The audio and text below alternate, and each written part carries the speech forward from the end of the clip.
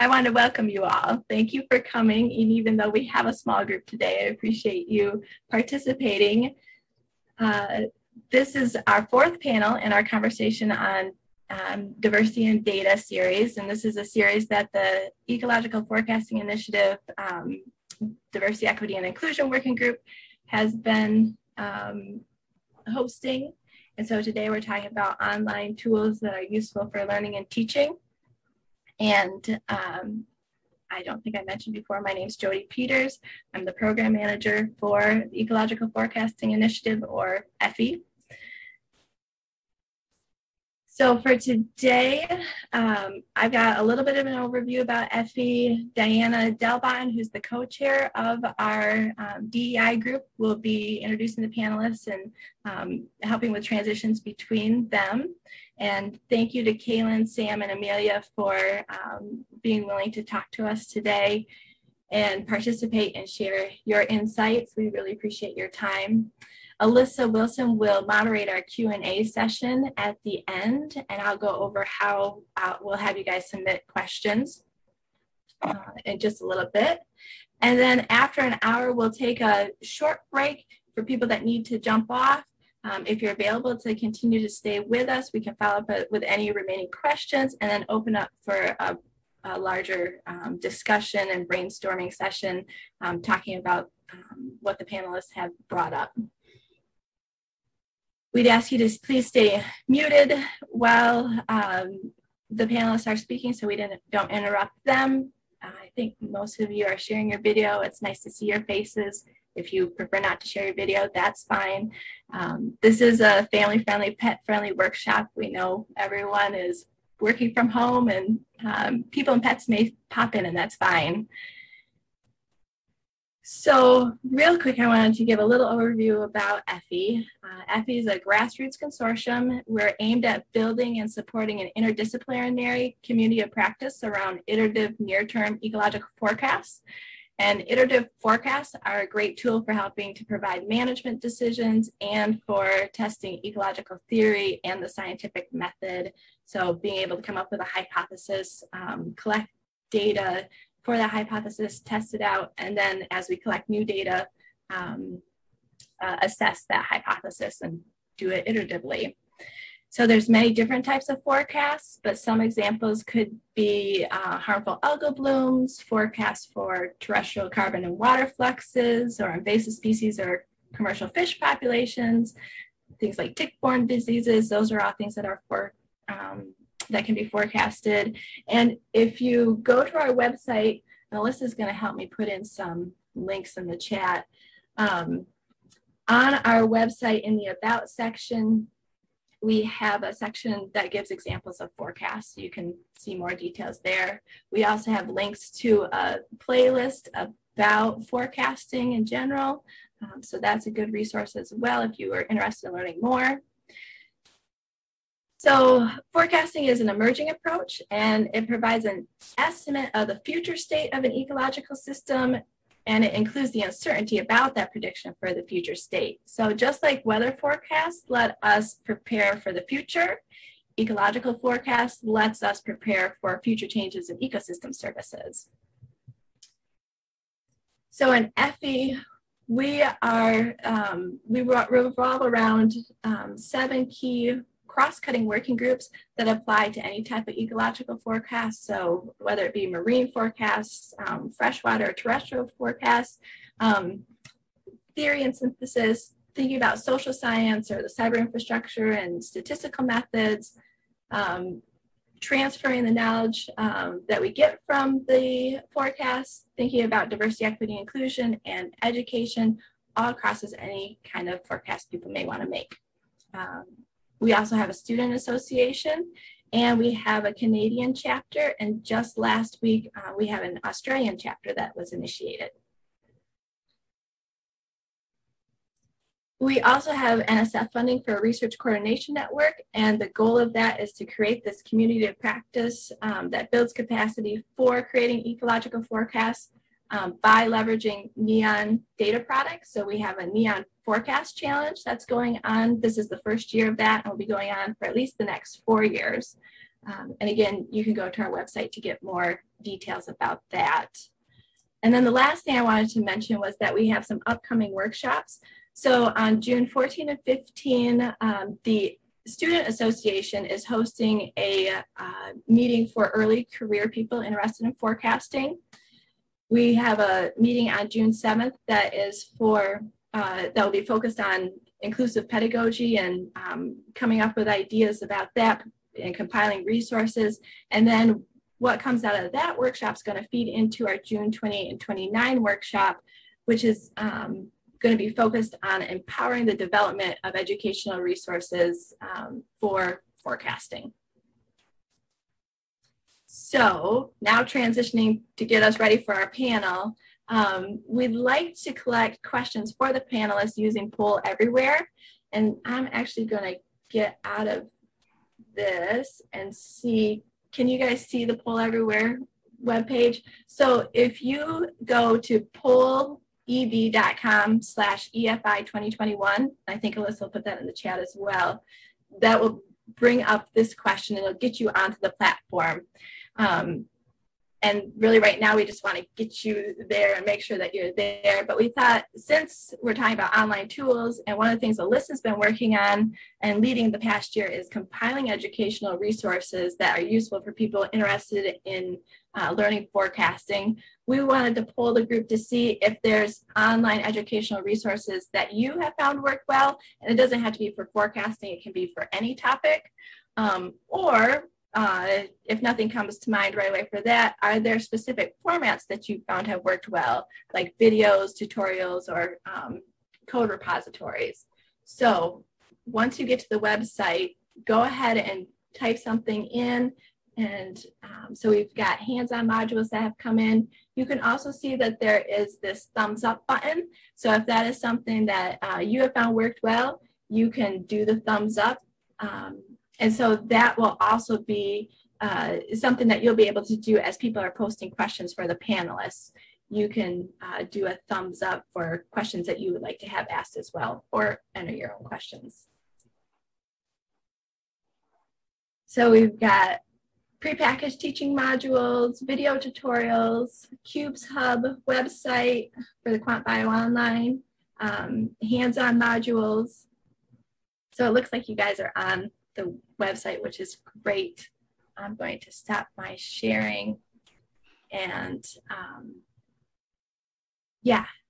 So if you have any last thoughts about that question, go ahead and ask it. But then as Kaylin starts to talk, I will switch this over to let you submit questions for her and then for all the other panelists as they continue to talk. And with that, I think I'll turn it over to Diana. Good morning and welcome to all of our speakers. It's so great of you to spend your morning helping with this seminar. And we have really three incredibly expert speakers who are going to talk to us about online tools. And Sam Donovan is a science educator at the University of Pittsburgh, and he's working with the BioQuest Consortium and the CUBES Quantitative Undergraduate Biology Education and Synthesis. Both of those are places you can go for online learning. He's going to tell us more about that. Kaylin Carey is an associate professor of biological sciences at Virginia Tech, and she's working with the NSF-funded Macrosystems EDDI project, which collects modules for introducing undergraduate students to core concepts of macrosystems ecology and ecological forecasting. And then we are privileged to have Amia Kusi with us, who's a graduate student, master's in biology at Virginia Commonwealth University, soon to be moving to UMass as a PhD student. She's going to talk to us about her experience using open source tools in her research and her experiences with that. I think we're going to start with Kaylin, move to Amelia, and then to Sam. And Kaylin, if you'd like, you can go ahead. And thank you. Oh, I did want to say before I do that, we are creating here an open source tool, I would say, or a tool that for online learning. And so even though our audience is not very large, we're recording it. And I think that we can have this as a handy tool to use along with our others for introducing this topic. So thank you all for being here. Thanks, Diana. And I'm going to share my screen. And Jody and Diana asked me to put together just a few slides to introduce Macrosystems EDDI and Project EDDI. And given how small of a group it is, I'd be totally fine if folks wanted to unmute or ask questions as we go through. So the overarching motivation of my work as an educator is to try to help students be equipped with the quantitative skills that they need, both because of an ever-changing job landscape, but also because we need students kind of in this all-hands-on-deck moment to be able to tackle the pressing environmental problems we face as a society. The problem that I experience, which I'm sure is not unique, is that I commonly have students have a very strong positive relationship between how much data they have or computational skills or online kind of tools and a very strong relationship with confusion. And so in response to this challenge, a group of educator and ecologist colleagues and I formed Project EDDI in 2012.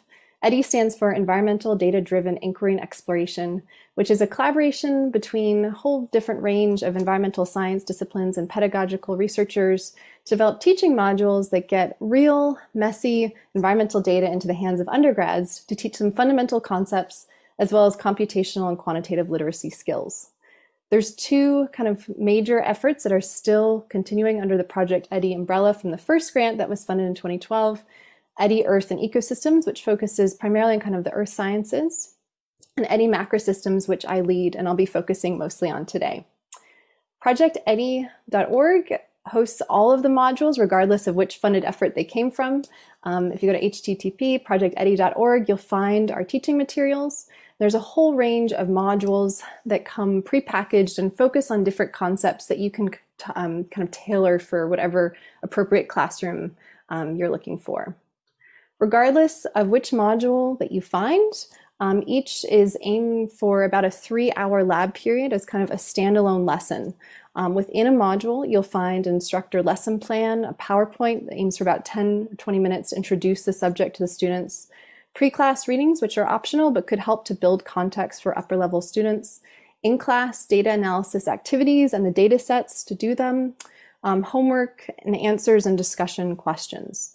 And kind of the motivation and the learning objectives of these are really building skills, but using kind of not cookie cutter labs, but having students work with real data sets, both building kind of the concept side, but also the skill side. My job as kind of the lead of Macrosystems EDDI is to help build students' understanding about the complexity of ecological systems and how systems are responding to global change. This is targeted more at upper level undergraduate students, but we still have our modules taught in intro classes. And students are working specifically with different levels and kind of a complexity of ecosystem models. And all of our modules are taught within the R statistical learning environment. We are recently adding in Shiny apps to generate ecological forecasts, which students themselves are generating forecasts within the app and through R, which is a new addition on this project. And I have to give a special shout out to the 3 awesome postdocs that have helped me do this, Kate Farrell, Alex Aunshell, and Tig Moore, who are instrumental in making this work. We use the 4DEE, the 4 Dimensions Ecology Education Framework, as one of our pedagogical framings for our modules. This is the pedagogical framework that has been endorsed by the Ecological Society of America, in which we have core ecology concepts, cross-cutting themes, human dimensions, as well as embedded science practices, which underlie all of our modules. Specifically, the ones that we're focusing on here today are kind of R programming, modeling, and ecological forecasting. I think an important part of the EDDI program is that any module that you can find on our website has been rigorously tested and vetted across a range of classrooms that kind of span the Carnegie classifications, from Hispanic serving associates colleges to R1s, small upper level kind of undergraduate classes to intro courses that have hundreds of students. We have specifically assessed and targeted classes at about 30 different universities, both in the US and in other countries, We've kind of over about 1,000 student assessment data, which has been used to revise kind of and iteratively improve our modules to make them as broadly accessible as possible. A common finding across all of our modules is that they increase students' proficiency and confidence. And I think that's a really important part of building confidence is a really important goal of our modules. And I think especially relevant to some of the group and kind of thinking about making kind of using modules such as these as an equalizer in classrooms is that one of the other consistent findings we find across all these assessment results is that the students with the most to gain will gain the most, and that the students who initially report the lowest level of knowledge or proficiency or confidence with computational skills or working with data exhibit the largest gains after completing a module.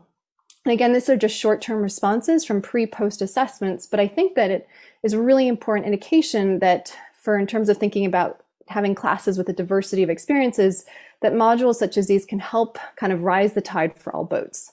And we see this kind of both for modeling, macrosystems ecology, but also in terms of systems thinking skills, which is something that I think we're always trying to build as educators. We've been thinking a lot about how well our modules work since we've all kind of pivoted to remote learning. And so I assessed this specifically last fall, in which we had students complete a module using synchronous virtual format and compared them with students from the same institution and the same course the preceding year who had done the module in face-to-face instruction. And I think something that was really important to us is that we saw really similar gains. There was no significant differences between the virtual format and the face-to-face students in terms of proficiency working with R or ecological concepts. And interestingly, we actually saw a greater gain for the students that did this virtually in terms of those who said that they would be more interested in using R, RStudio Cloud in the future, which up to 81% was really kind of exciting for us to see.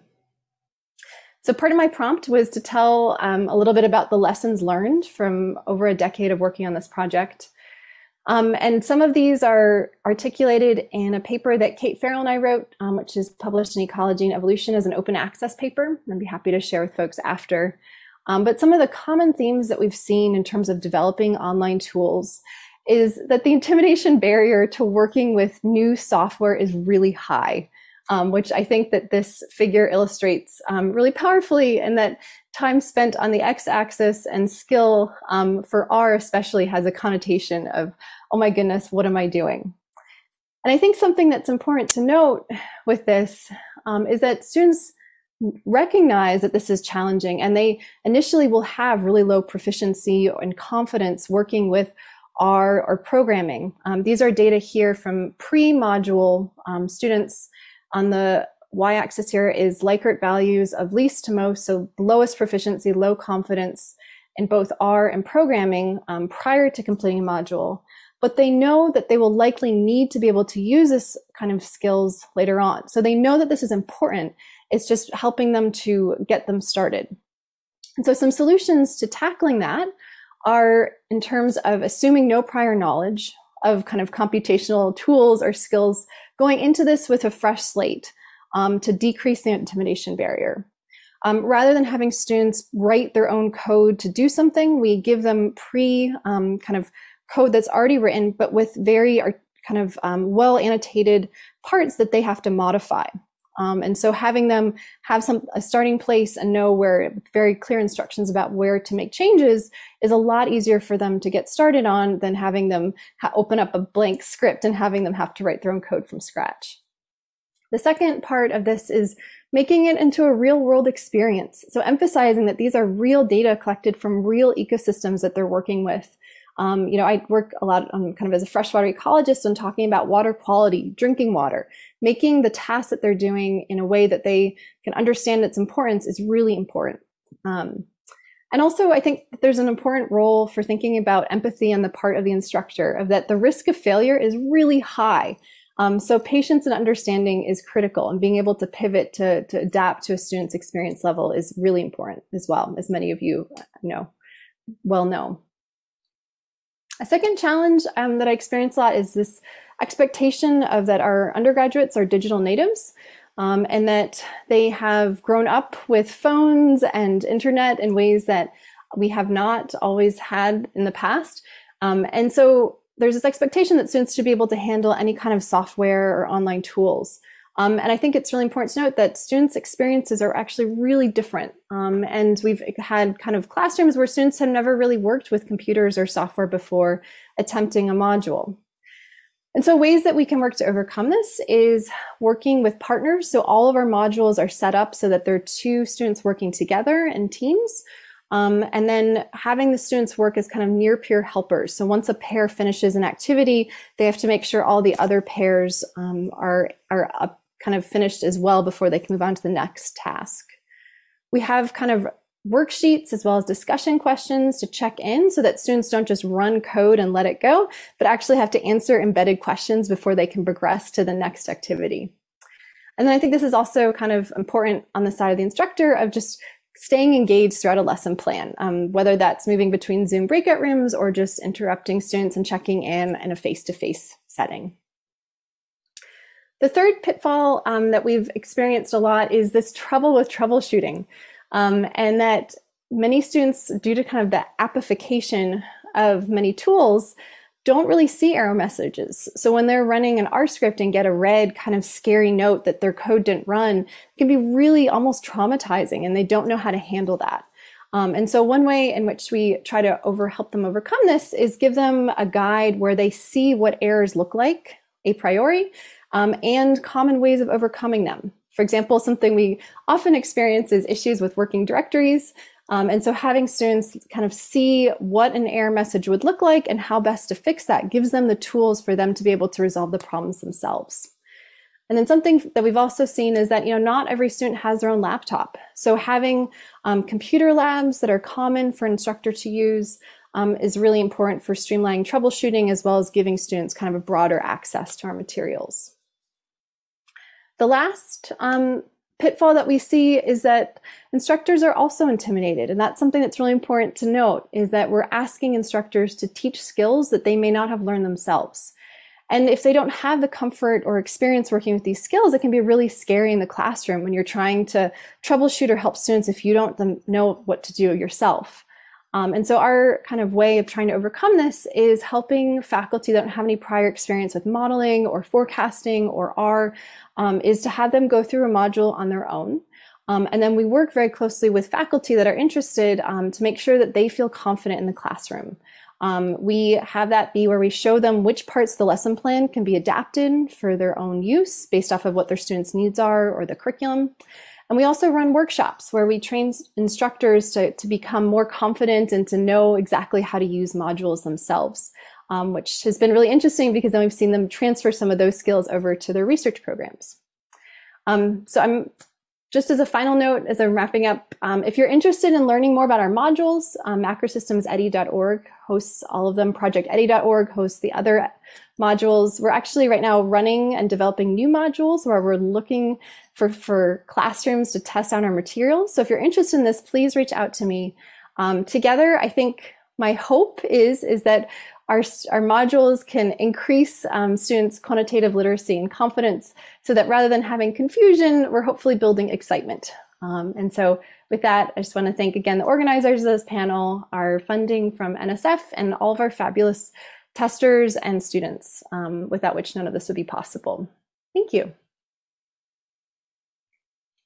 Thanks so much, Kaylin. And I think we're going to hold our questions, but I'm going to launch Amelia now, and then at the end we'll do questions, okay? All right, Amelia.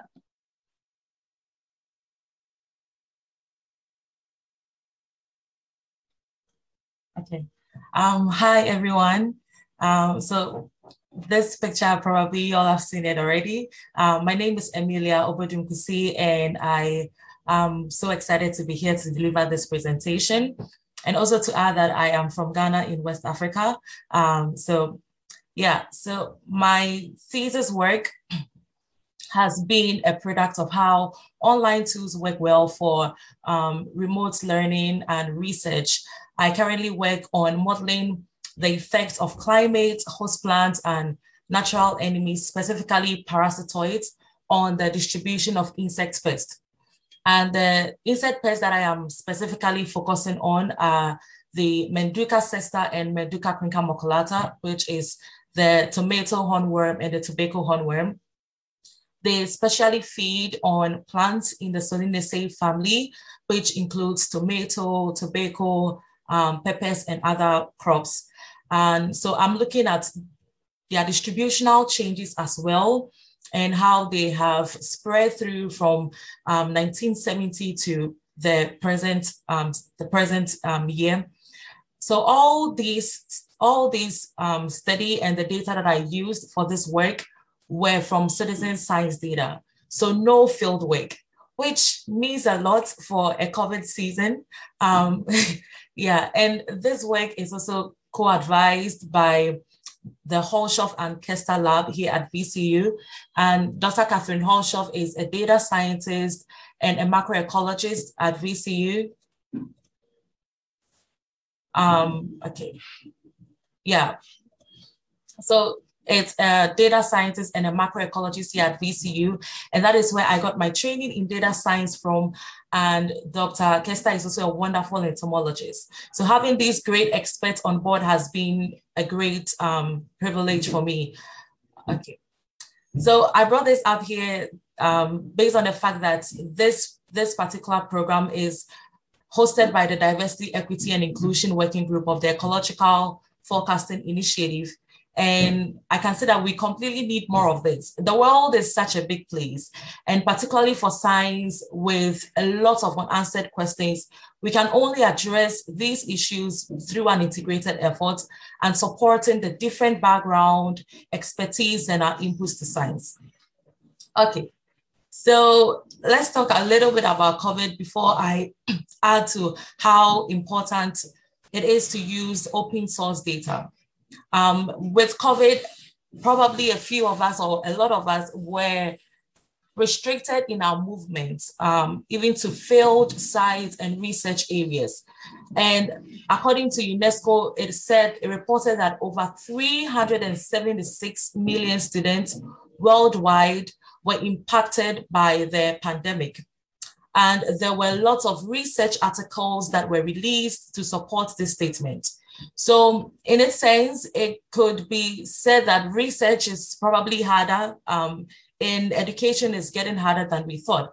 But that is when online tools is a lot more helpful to students and professionals in the research field to be able to work on their research, even from the comfort of their homes. So the Holshoff Lab, which is held by Dr. Catherine Holshoff here at VCU, we focus on three major goals, which is data science and tools, where we use openly available data and software packages to run models and simulations for the research studies that are aimed on measuring, predicting both spatial and temporal and biological variances. And even also to discover the drivers of biodiversity, like my research is focusing on how to identify the climate variables or biotic variables that impact the distribution of the insect pest. So using data science has been a great, using open source tools and data science has been a major part of this lab. And another goal that we focus on too is the culture of collaboration. And in previous time, the lab has collaborated with Neon and Data Carpentry in organizing workshops for students to train them and also to work with open source data and answer some biological questions. And the last one too we do is diversity and creativity. And the Holshoff Lab right now, which we have our PI to be Dr. Catherine Holshoff, is steering the Diversity, Equity, and Inclusion group here at VCU. And also we constantly work on developing new strategies to increase diversity, equity, and inclusion in the department. Okay, so I'll share a little bit about my research and how the transition has been for me. In undergrad, it was all field work, and along with two other colleagues of mine, we sampled over over 3,000 insects from different orders, and to assess macroinvertebrates and vegetation association on a riparian corridor. The challenge with that was, even after gathering all the data we needed, most of these insects we collected had to be disposed due to the unavailability of storage equipment. And that could be one of the many challenges we can all face with, even with field work and all of that.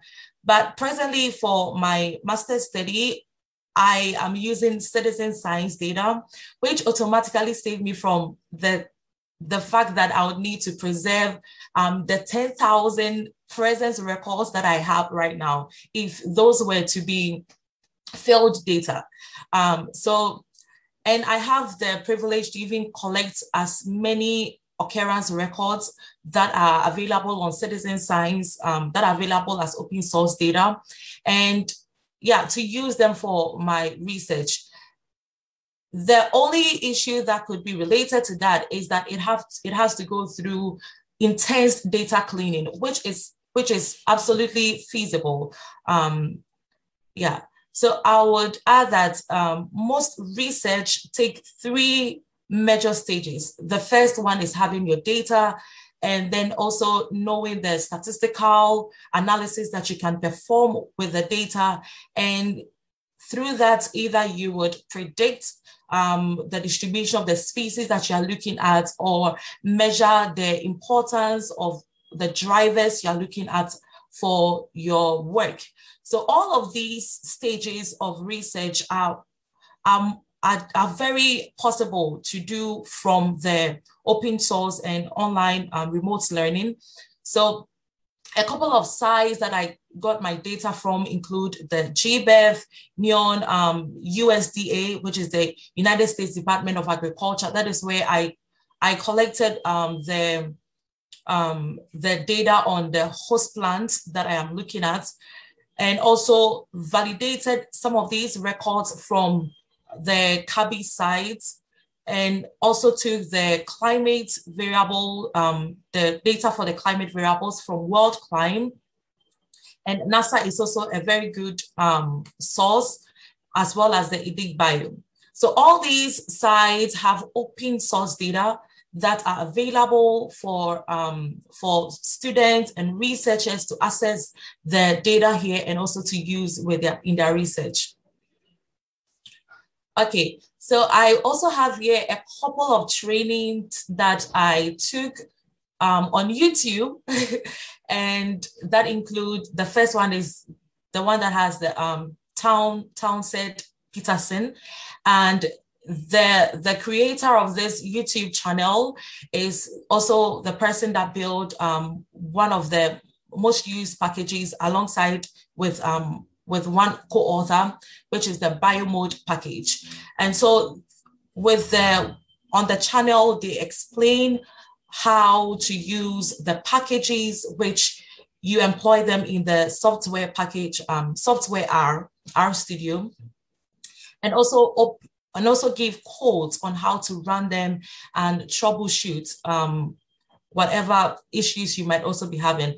And the Biogeoinformatics YouTube channel also is built by Babak Naomi, who is who also built the package, who also built the package SDM, and they upload videos that have codes on them, and you can access these codes and use them for your work.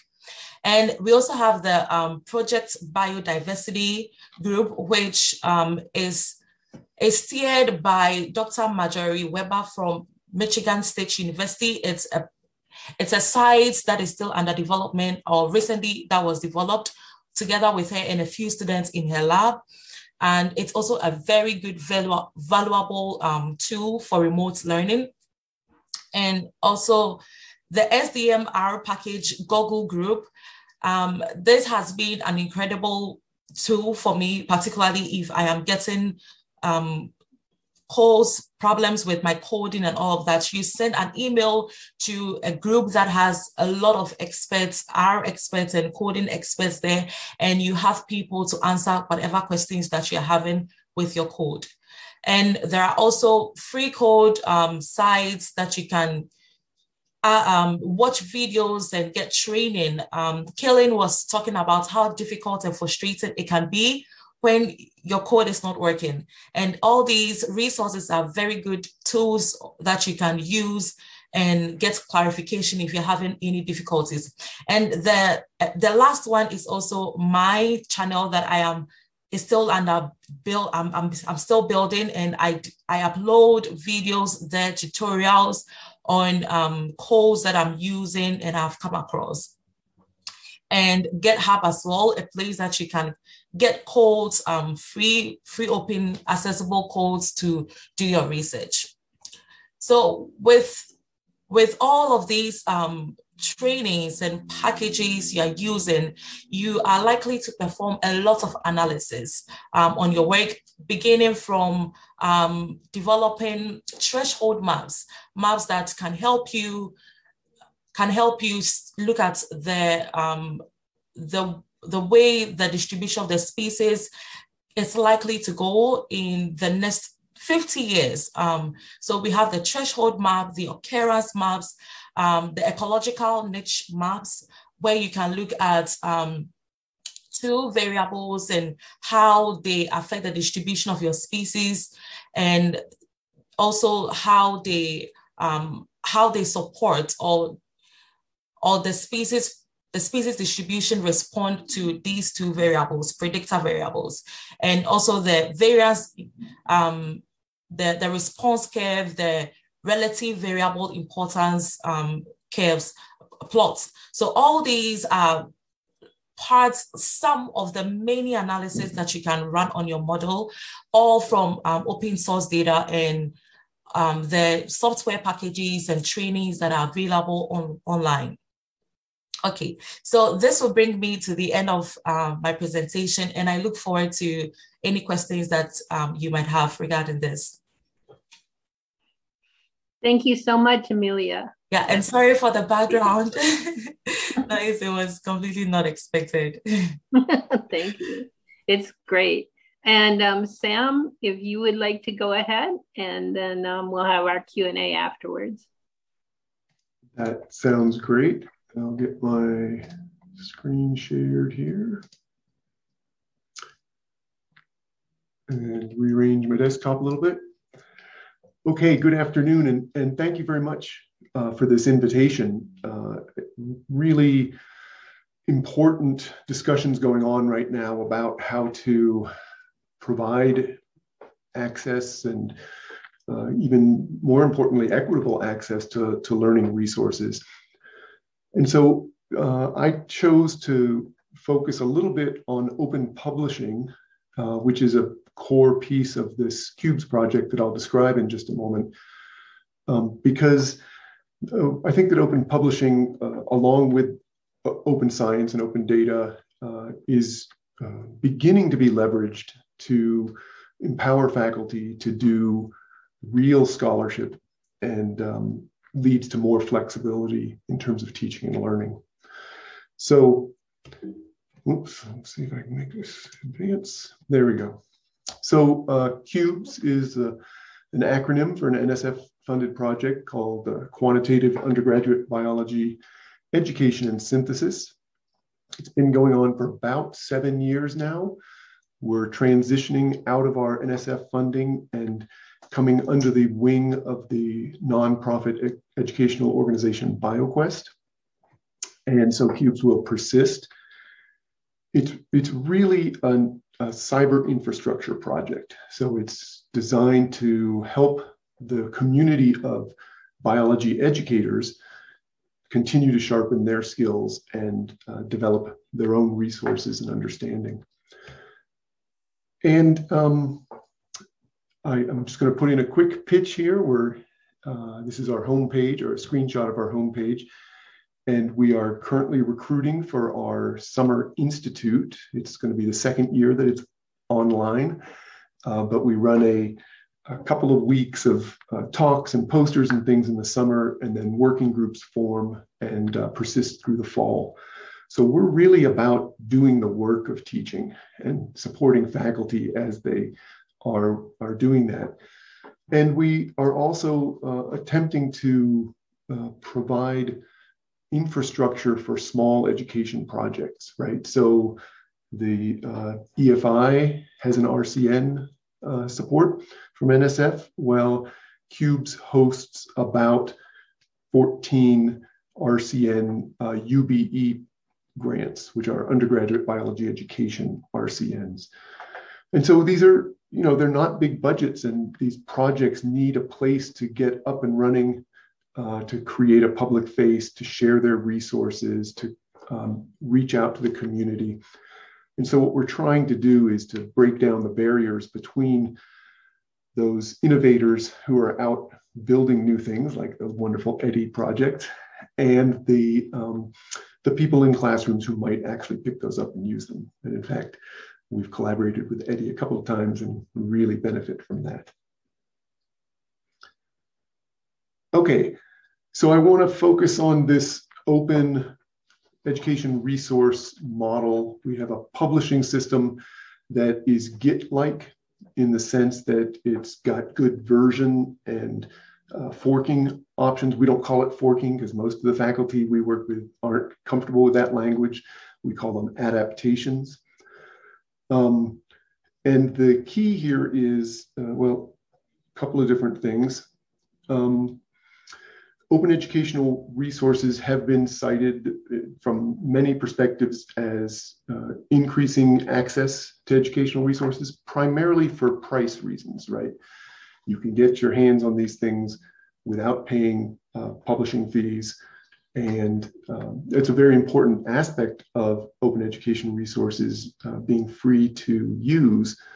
But we think that even more importantly, there's a culture around open education, publishing, and teaching practices. So lots of people say OER, but we are also pushing OEP, open education practices. What can you do when you have access to these materials and permission to modify them, customize them for your student audience, bring in your own data set, all these sorts of things. And when we started 7 years ago, we got a lot of pushback from faculty because there's this sort of schism, as I'm sure many of you know, that most biology faculty are evaluated primarily on their research output, but we have this growing cadre of teaching specialists, and there are lots of institutions where people have massive teaching loads, and yet there were very few sort of professional outlets for educators. And so we've made it central to our mission to sort of increase the visibility of teaching scholarship and allow people to gain credit for that. But we got a lot of pushback about, well, where's the peer review or where's the quality control?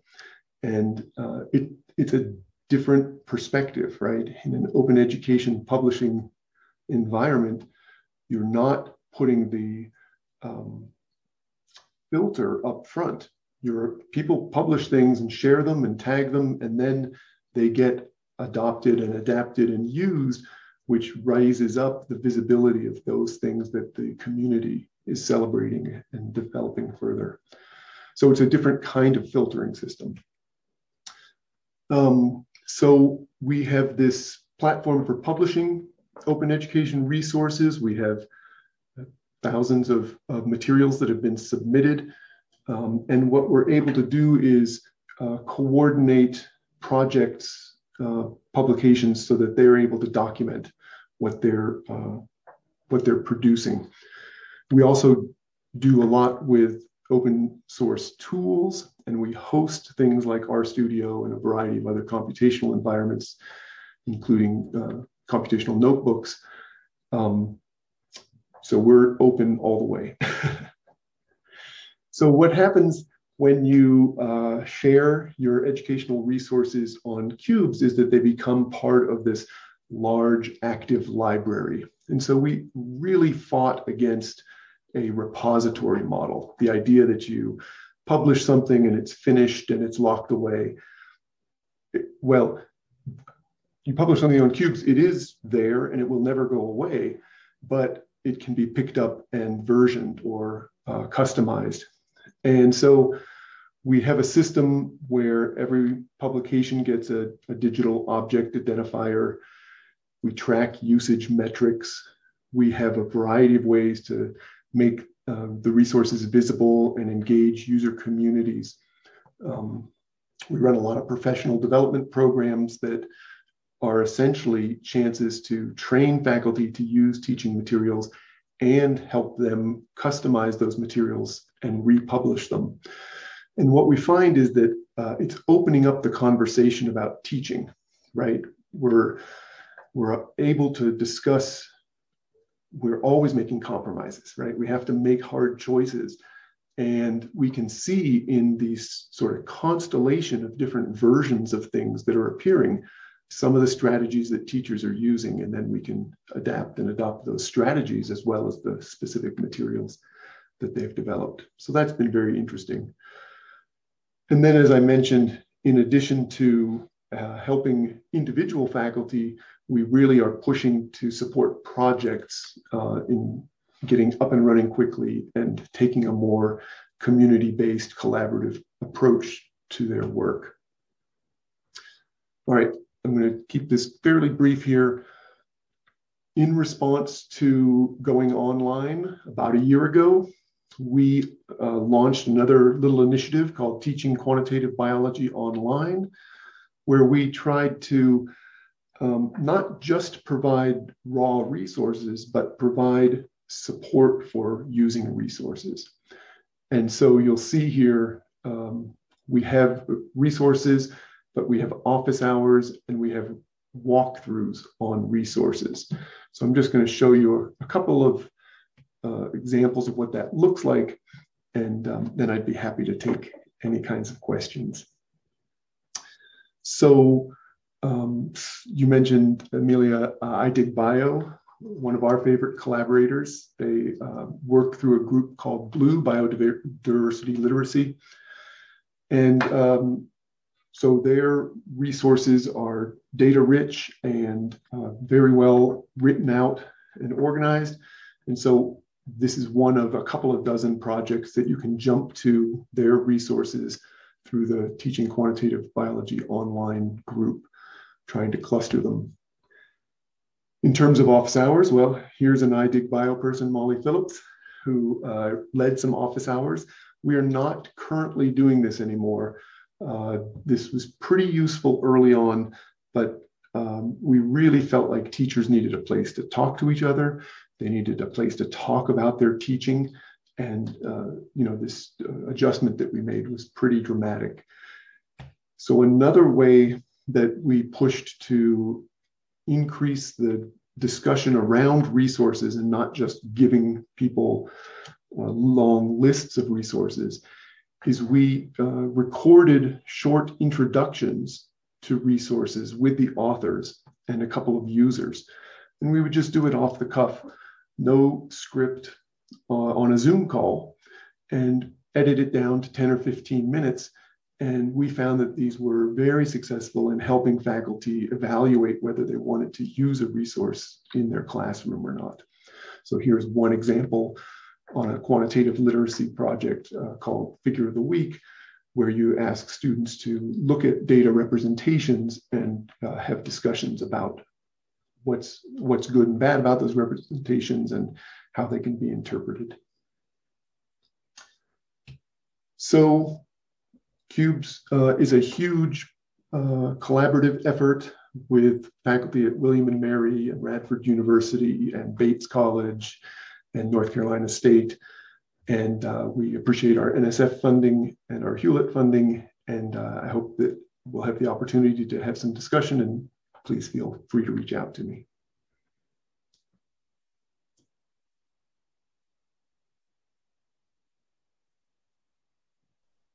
Thank you so much. That was great. And I am going to turn it over. I think Alyssa is doing the questions today. And Alyssa, before you start, since we're at 5 minutes to 2, I think we'll just keep going, and we're a small group. So if you have to jump off, whenever you have to jump off, go ahead. And yeah, but we don't need to have a short break or anything. So we'll just get going. Great. Thanks to all three of the panelists today. I understand that Kaylin has a conflict starting at 2, I think. Okay. I'm good till 2:15. So okay, great. Yeah. I'm still going to start with a question for you just to make sure that we get it in. It was one of our upvoted questions. So one of the questions is, do you think that the EDDI modules can be used outside the classroom or independently by students? And are there specific concerns or like ways that you've thought about adapting the modules for that kind of use? Yeah, I think this is a great question because we want our modules to be used by not just in the classroom setting. And so some examples that I'm aware of are we have taught modules at conference workshops. There is two scientific working groups that we have partnered with where we've actually used the modules as kind of an education tool for getting all researchers up to speed on a certain modeling technique that we taught in the module for undergrads, but many kind of grad students and faculty hadn't been experienced with that as well. And so we actually kind of took out some of the intro material from one of our modules and essentially used that to teach lake ecosystem simulation modeling and kind of added additional materials onto that. So I feel like they're definitely adaptable. And one of the things that we've also seen is that because all of the EDDI modules have an ABC activity structure where A is kind of the most intro, B kind of in between, and then C could be added on as extra or as a homework for an intro level class, or you could potentially start with B and have A be a pre-homework. You could really adapt those. So I feel like that's kind of a really important part of the structure, which allows it to be used. We've in kind of high school classrooms, which this is now part of we've been partnered with educators in Kansas to meet some of their standards. So yeah, I hope that answers that folks have questions regarding that. And if someone who asked that specifically, I could follow up too, if that didn't answer it. I think that was a great answer. It sounds like, yeah, the adaptability seems to be the important component there. Thanks. I'm going to combine a couple questions that seem pretty similar. So a lot of questions ask things about how, as educators, we can prepare students to look for resources themselves, whether that's how to look up functions in R, which is something I think that came in during Kaylin's talk, or whether that is finding resources like the ones that you did, Amelia, to help your own research. How can we actually give students the skills to find their own resources? I guess I'll open it up for Amelia, maybe if you have an answer first, and then we can hear from Sam and Kaylin. Okay.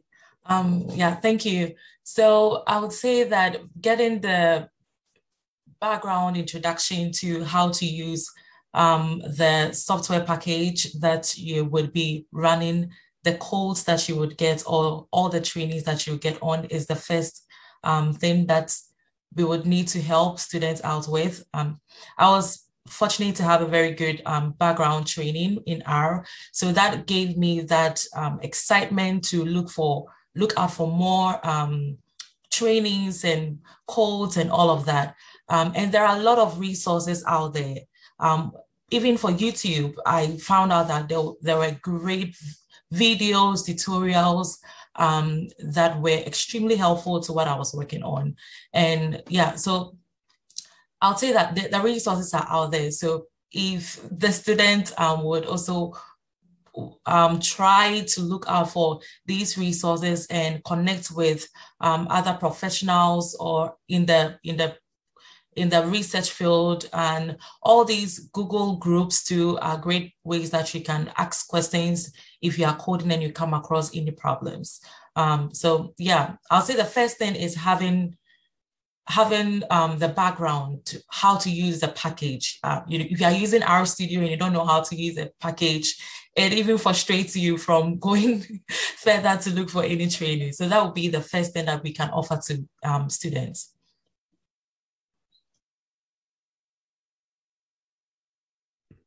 Thanks, Amelia. Sam or Kaylin, do you have anything to add in training students to do their own research?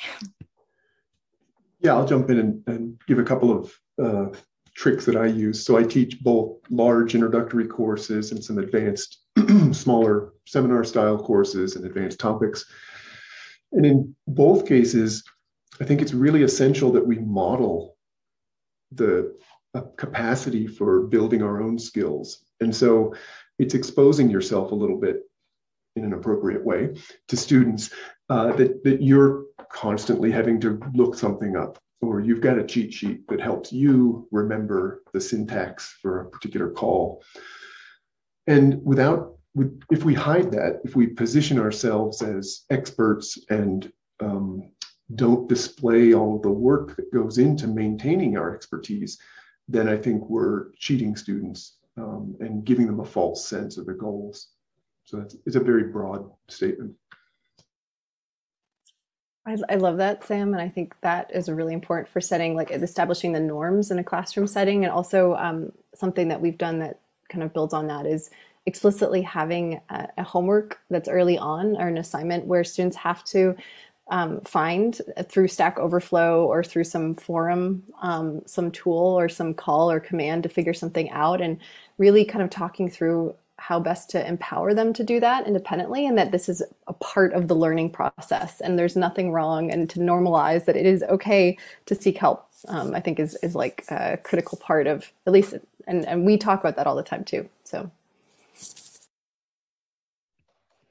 Yeah, that's also been my experience. I learned R and statistics not from any classroom or anything, so trying to teach that myself in the classroom has been a real challenge for me, because my inclination is just to say Google it, and we need to like learn how to use those skills and figure it out. But a lot of students get really nervous about that, so it's good to hear that just trying early on to get students to Google and figure things out is a good approach that's been successful for you guys. Anna, did you have something you wanted to say? Sorry. I was just going to say, for me, when I figured out how to understand what the like Stack Overflow meant, that was when I could actually learn on my own. And it was the weird vocabulary that I really struggled with. So things like, what the heck is a vector? I don't know what a vector is. And it was thrown out there like, you know, like the word chocolate, like everyone knows what chocolate is. So why would you not know what a vector is?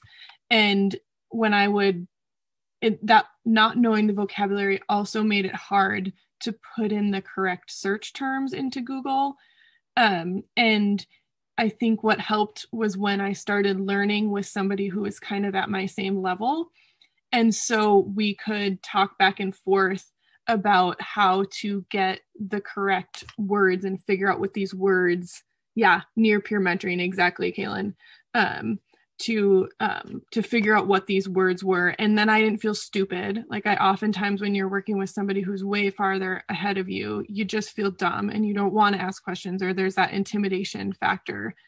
But really, for me, it was the vocabulary that was the biggest problem at the get-go to being able to learn it independently and search for those resources.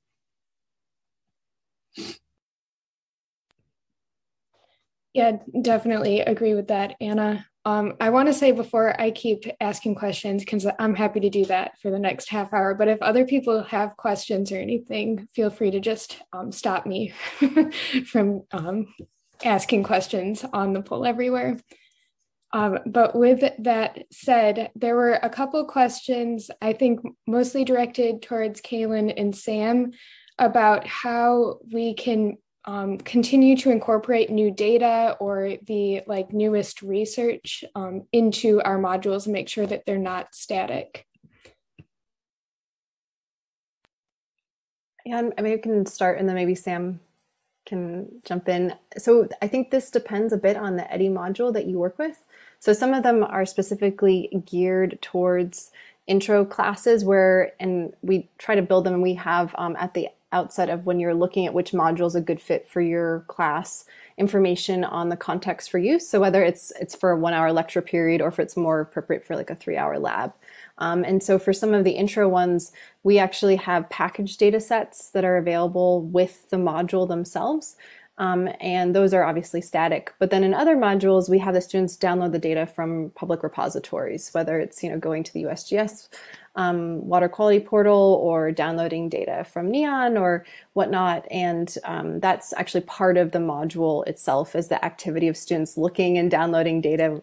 And that's how I feel like, and for some of the modules, we have both together, where if you're have really limited time and you don't have the ability to do that in your class, you just work with the prepared Excel or spreadsheet file. Or if you have a kind of more time for your students and you want them to explore the data and do the downloads themselves, they could do that option.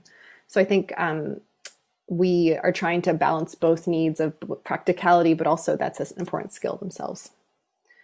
And I don't know, Sam, I'm sure you've thought about this a lot too for CUBE's materials. Yeah, thanks, Caitlin. Caitlin, I like the idea of helping the students pull the latest data or pick up a new tool. We really sort of focus on faculty primarily. And, it sounds like a pitch, but the open publishing makes it possible for that to happen fairly easily. Doesn't mean it's going to happen. And I'll just give one example. A woman named Kellen Callender published a module as part of TIEE, an ESA-sponsored Investigations in Ecology curriculum project called Investigating the Footprint of Climate Change on Phenology and Ecological Interactions in North-Central North America. And it was around Ohio plants, basically, looking at distributions of Ohio plants. And so that module has been adapted 15 or 16 times as faculty picked it up and brought it to their state, right? They've localized it. And so it was never, it was originally published in Thai probably a dozen years ago. So now people have written pieces of it in R, right? So it's a little bit of mix and match. It's a lot of work. Faculty have to invest in it, but the capacity for incorporating new tools and new data are sort of fundamental to open publishing.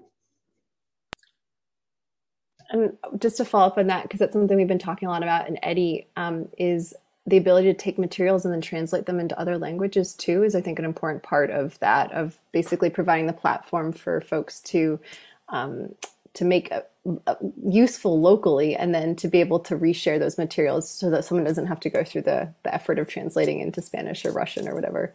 So. Yeah, I think that's interesting. So I've been hearing some like contradictions or maybe some cons of having open science and these availability of things to people who have computational resources, and that it might actually increase the gap between who is available to do the science and have access to these resources and who isn't. And so I feel like one of the simplest, and even though translating is not always simple, but it's one of the first things and I think easiest low-hanging fruit things that we can do to not have that be a bad side effect of open science. And as you guys were talking about that, and as each of the panelists was talking, it reminded me of what we heard from Antoinette in our first panel about students not having the computational, having computers to work on, or Christian in our second panel about the importance of translating things into Spanish. And so this really connects well. And it also, Caitlin, when you were talking about students are coming in and we can't expect them to have these computer skills or yes, I found myself with the students that we that I've worked with here being surprised at, their lack of knowledge about just using their computers. They have their own computers, but they don't know where to put things in directories. And so I think just keeping that in mind and maybe taking a step back is something to keep considering. So I appreciated that. I kind of found the same thing in my REU, is that it was helpful to start in the orientation, just talking about how to use Google Calendar, how to use Zoom, how do you use all of these tools for online collaboration, and the students did not have the skills a year ago. Maybe by now they do, I don't know. But even Google Drive is a very big mystery if you haven't used it yet. Google Drive is a big mystery, even if you've used it for years. In my experience, I still lose things all the time. But yeah, that's a really good point. I have also been surprised by the lack of familiarity, I guess, with computers and the resources that are already available for students from all kinds of backgrounds. So it's definitely an important first step. Yeah. I'll add to it that also encouraging sharing like among the students too is great, especially when it comes to coding. Sometimes even you have the code right, but you're missing maybe a dot or something. So but if you are working in a collaborative way with other students, it's easy to fish out some of the errors you might have. So encouraging sharing among students and allowing them to work in groups too, I have found that to be very helpful too. Yeah, I'll give an example that I'm still sort of torn about. So in teaching an ecology course, an ecology lab, students are doing the work in groups. And we did a lot with dry labs this year. And they were working with data sets and, doing some cleaning and exploration and analysis. And I chose to allow them to specialize, right? So some students could be the code specialist and some students could do the background research, whatever. I really gave it to them as a group project. And I think that's realistic in terms of the real world where these students will be in 5 years. But I'm really, disappointed that some of them left without running their own R scripts. And I think there's a missed opportunity. So I'm still torn about whether you treat them as truly collaborative groups or whether they're in a group, but everybody's supposed to reach some threshold.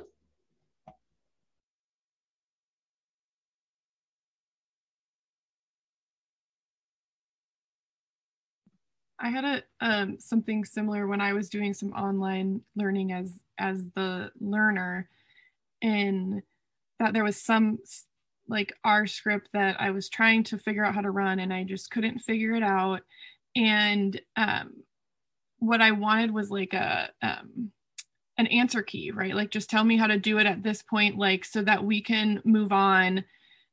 Because at some point there's this struggle between, am I misunderstanding the concept or am I just coding it wrong? And I don't know. And can you just give me the answer? But the instructor didn't want to give the answer for, obvious reasons. As an instructor, you don't want to just tell the student the answer. But that was a really difficult balance to come to. So I hear what you're saying, Sam, where it's just I don't know how to deal with this, because as the learner at that point, I just wanted the answer so that I could move on. Because it was a coding problem. It wasn't a conceptual, I'm not understanding the concept. It was just, how do I put this into code? Tell me if my code is right or wrong. It was just and it was so frustrating. It was really frustrating for both me and for the professor.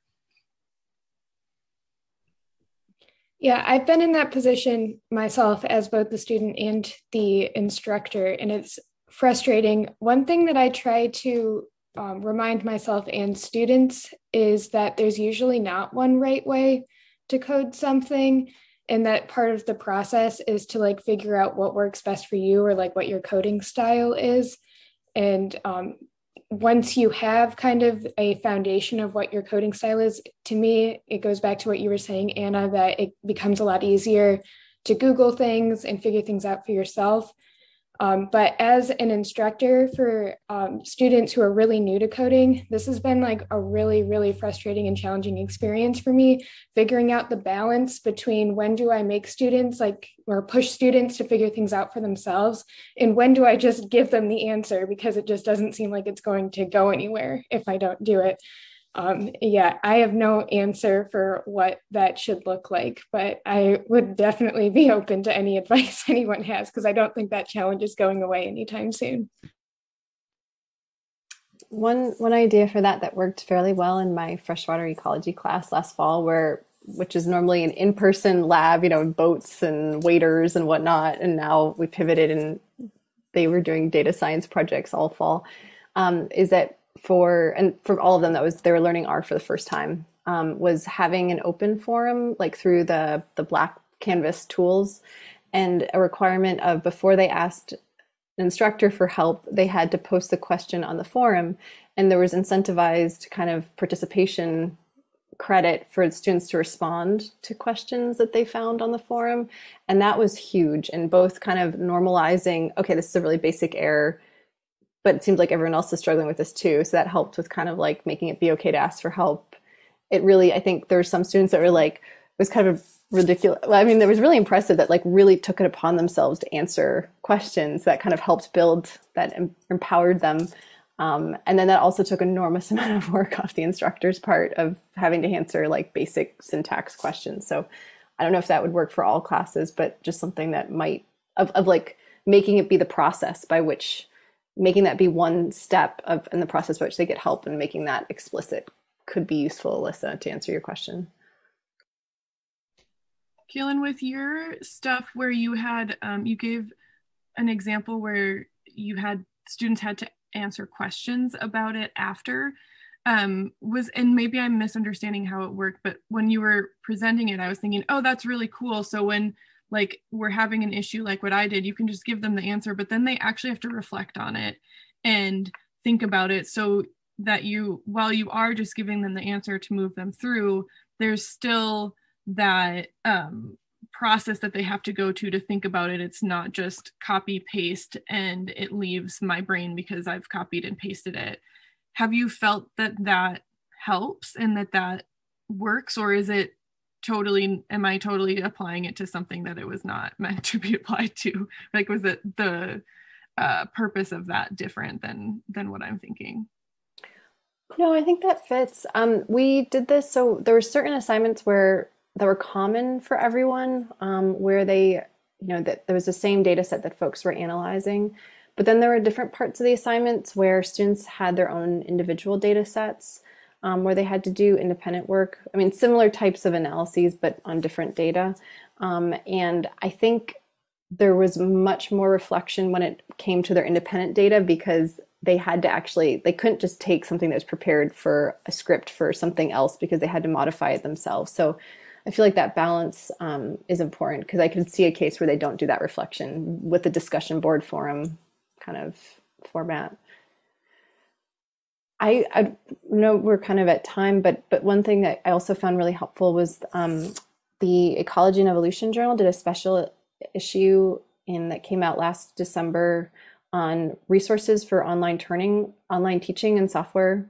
That's a collection of 20 papers, and they did really interesting kind of analyses looking at different classrooms that I would recommend for folks, that on things kind of saying what you're talking about of how do you design a group project, so that you don't have the butcher, the baker, the candlestick maker, but you can actually have some common learning, and then people can specialize and things like that I remember one of the papers on. So.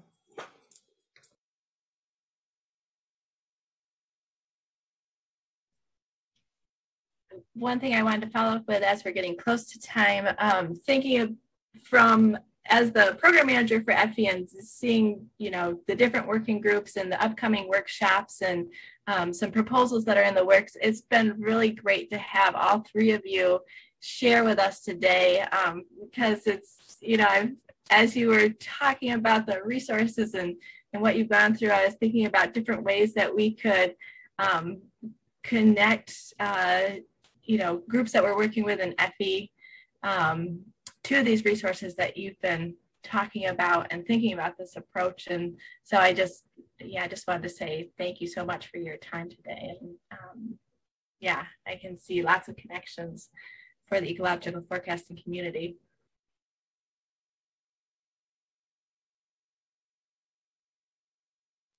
Thanks for coordinating, Jody and Alyssa and Diana. Yes, thanks for the opportunity. It's a nice connection to make. And the ecologists are way ahead of the game in terms of quantitative biology, right? In CUBES, we went straight to the ecology community because some of the leadership on the project is from ecology, but we're not afraid of the stats and we're not afraid of the coding. And so the cell biologists are dragging way behind us. But thanks to everyone. I thank you to everyone for coordinating this, and Jody and Anna and Alisa and Diana and my co-panelists. I think I enjoyed and learned a lot from this. So yeah, glad to be here. Yeah, and when Jody gets the recording done, because we did have a smaller audience today, I think it's just getting a busy week. Why don't we all make an effort to send it out to our groups or whatever, so that we make sure that it gets a wider audience, because I think there were some really important and useful tips and tricks and tools and ideas today. And my other goal, so I'll have the recording, and my other goal is to compile all the resources that you guys have shared. And so we'll make that available on the website for this page. And then that whole thing will be available. So I'll share that with everyone. Thank you. All right, all have a wonderful afternoon. Thanks so much. Thanks, everyone. Thanks for speaking.